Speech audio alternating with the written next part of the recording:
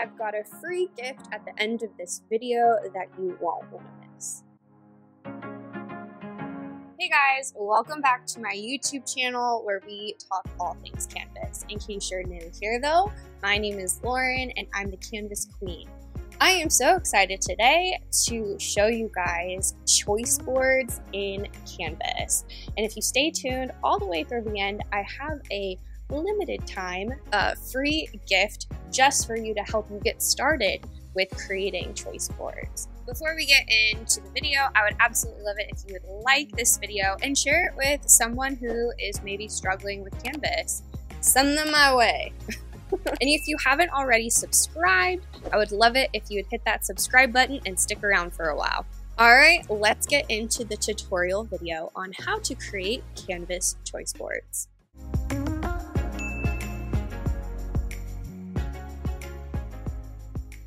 In my Canvas course, I've created a choice boards module, and yes, usually when I am in the classroom doing some sort of choice board activity, I create an entire module for this one activity because I think it is easier for students to navigate through, and it's also easier for you as the teacher in the future to figure out all of the different pages and links if it's all in one module instead of later on trying to go find everything, let's say within your pages navigation. So you should create a module, and let me kind of go through that outline. These first three example pages you see here are really all of the same choice board.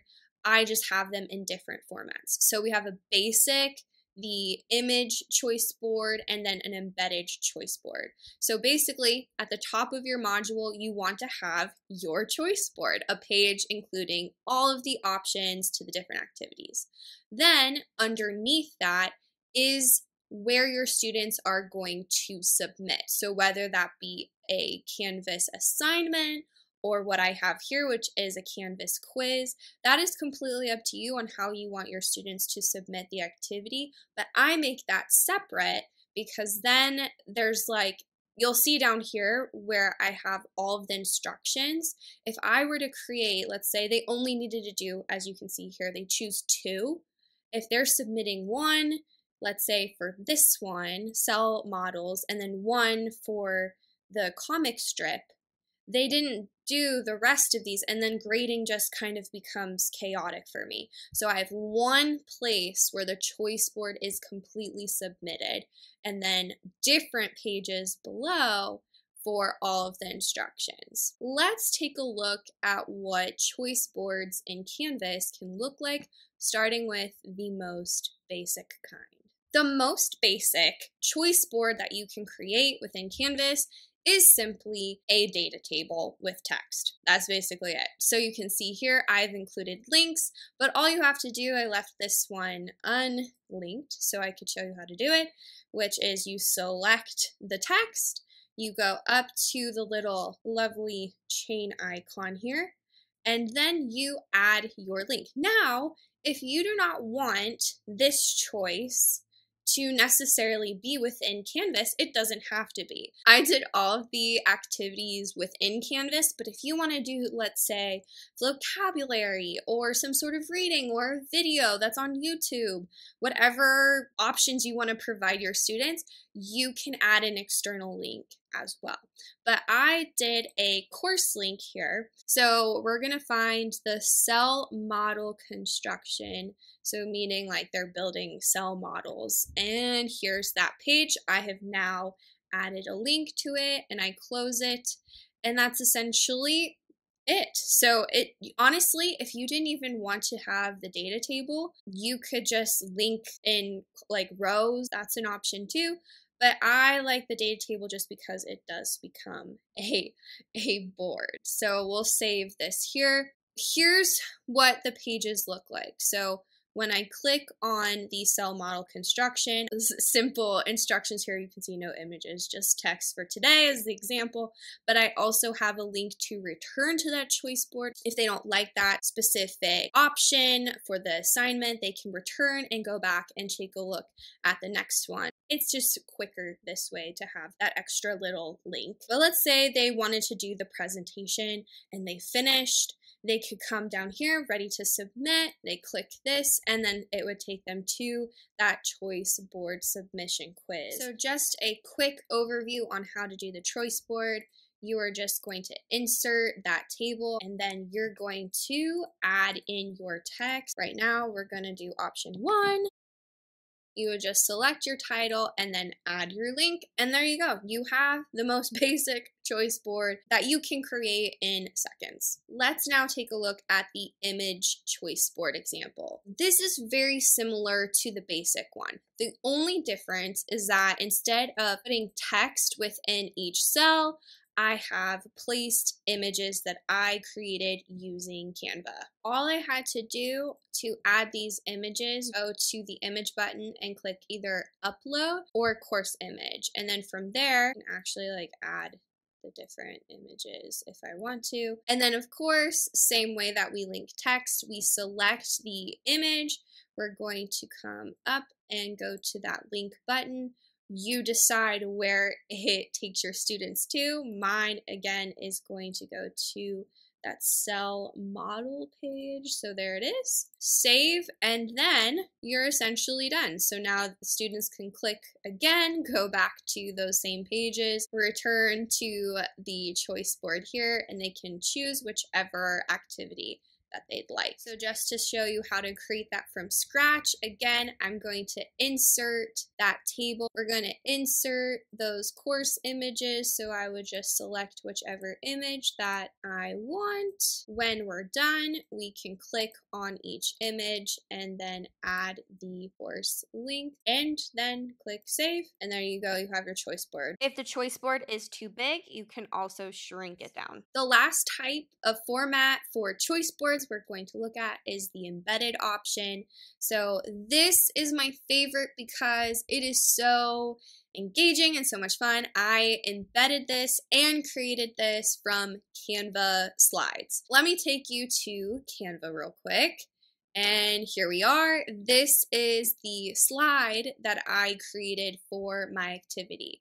And I did have to link within this slide the appropriate links from Canvas. Right here, you'll notice that when I click on it, it does take me to the correct page. There's kind of two ways to do it. You can go to the page itself and then go to copy link address, or if you create the link, let's say from the basic choice board too, you can create that link, click on it, link options, and it provides you with the link here as well. So you do have some options on how you obtain that Canvas page link for your choice boards, if of course you want them to stay in Canvas. If you don't want them to stay in Canvas, this choice board might not be a bad option for all of your external links. How you embed it is you click share, and instead of downloading it, you go to more, and then you have the embed option, which you can see it says live right now. And that is because it is currently embedded in my Canvas course right here. Now, once you click embed, you're going to get two different types of codes. I personally like the HTML code because then when I go into Canvas and I create my choice board page, I just click on the HTML editor here and I paste this in like so, and then I have my choice board ready to go. Now, if you're uncomfortable with the HTML editor, that's totally fine, especially in terms of placing it between different text and images. Let's just get rid of this real quick. And instead, I'm gonna write hello, my name is, in terms of a placement, and then like that. So let's say I want it exactly right there, okay? I am going to go to this cloud icon icon, and if you hover over it, it'll tell you that it's the embed tool. And I'm going to click it, and instead I am going to paste that same code here and then submit, and you'll get the exact same thing, but this time it's in the proper place instead of having to figure out the code here and finding that correct placement if HTML is just not your thing. And there's the Canva choice board. Let's say the students completed their 2 activities. How do they submit? So I showed you that Canvas quiz, and here it is. I'm actually going to use the student view feature here. And I created this into a survey. Once they submit something, it gives them the points. In this survey here, I asked them, which activities did you complete? So then they have the option in this drop down menu to choose to check off which ones they did complete, which ones they did not, and then they get automatically, which is why I use the survey, 2 points. Here they have to upload, so then they would click here and choose whichever files that they have on their computer for their specific assignments, and from there, so students will then choose their files to upload, and then the last piece is to write their little summary or reflection of the activity, and then they'll hit submit for a grade. And that is essentially it. Thank you guys so much for watching, and of course, the free gift. So I have created an entire choice board template, and all you have to do to access this free download that you can import directly into your Canvas course is to check out the description below. There's a link where you can access the file that can be imported into Canvas directly. There's also a few little notes of instructions to help you along the way if you need it. So feel free to check that out in the description below. If you have any questions, whether it be about choice boards or the free download in the description, just feel free to reach out to me. You can leave a comment on this video, and I will be more than willing to help you. All right, guys, well, thank you so much for watching, and I'll see you on the next one.